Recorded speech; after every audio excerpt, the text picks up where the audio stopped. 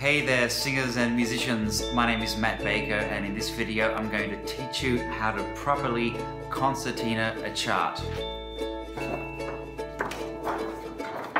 So our goal with concertinaing a chart the correct way, the way I'm going to show you, is to end up with a chart that has the first page on the top and has no buckling or folding at all when you fold it. But even better, check this out. When you've concertinaed a chart the correct way and it's got more pages than will fit open on a music stand, the chart will actually operate like a book, and you can have the first 3 pages open, turn like that for pages 4 and 5, then turn like that for pages 6 and 7.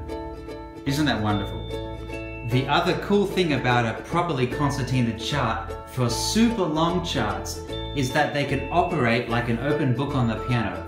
So the way I've got this set up is that you have pages 1 and 2 open already. You also have the last 2 pages of the chart open from the beginning, and all of the center pages sit here perfectly in the center, and you can turn them just like a book whenever you're ready. There's no buckling or folding in any of the pages, and that's all because of the way that you tape them together. Now I do want to give all credit to pianist Taylor Eichste for showing me the correct way to concertina a chart. I tell you, once I knew, it was like seeing the light. I've never gone back or done it any other way since. So the first thing I'm going to say is don't use regular computer paper, especially for really long charts. I mean, how many times have you seen this happen to a piano player, where the chart is longer than the music stand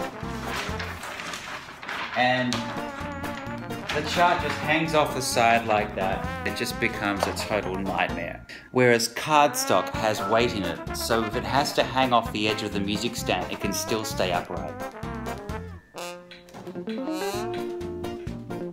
The other bad thing about using paper that won't happen with cardstock is that because paper is so light, it can easily blow off the music stand. And you think I'm joking? This actually happened to me at a concert, inside in a big concert hall, where just sitting there at the piano, the music suddenly went and blew off the stand because there was an air conditioner on the other side of the room. There's only 2 things that you'll need here. The first is cardstock, which you can buy from Staples. It's really cheap, and I use 110-pound cardstock, and it comes in a ream of 250 sheets. And Scotch tape. I use the red Scotch transparent tape. Don't use the magic invisible tape, and I think it comes in a green packet, because that stuff is actually really weak, and if you happen to move the charts in the wrong direction, it will actually tear and the pages will come apart. This stuff is actually really strong. Now the big secret is coming up: how to properly Scotch tape your charts together. Now here's how not to tape them. Don't overlap the pages at all when you tape them together like that.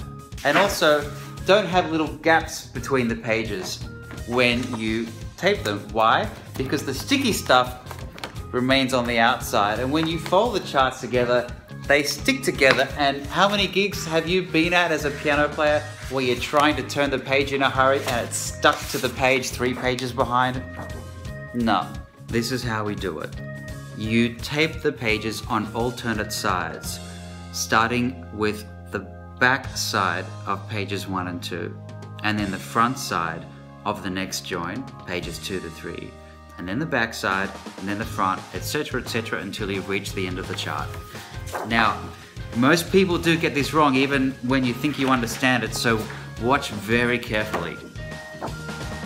On this page of Some Other Time, beautiful Leonard Bernstein classic, I've taped the first join here, which is between pages 1 and 2, on the back side. Pages 2 to 3, I taped it on the front side. Pages 3 to 4, on the back side, etc., etc. Now the way I tape it, you don't have to put Scotch tape down the whole joint. I put 3 pieces, 1 at the top, 1 at the bottom, and 1 in the middle generally, if you can see that.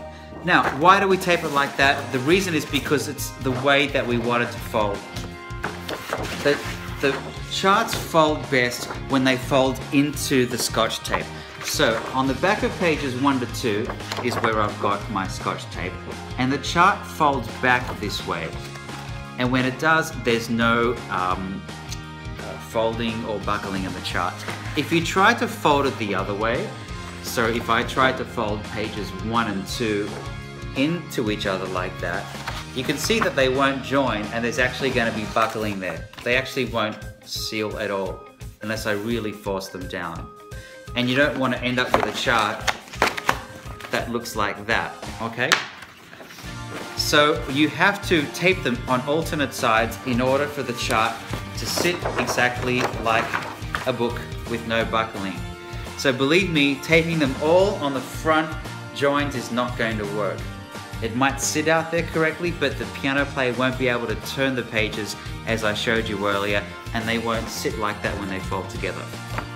So now we're going to do one together. First, take pages 1 and 2, and to tape them, we're going to do them on the back because they're the first 2 pages.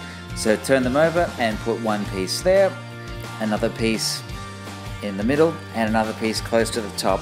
And there you have pages 1 and 2, which will fold beautifully with the first page on the top. Now for the third page, we are going to tape them on the front because we taped 1 and 2 on the back. 2 and 3 get taped on the front. And you know what to do now with pages 3 and 4. So that, my friends, is how to properly concertina a chart.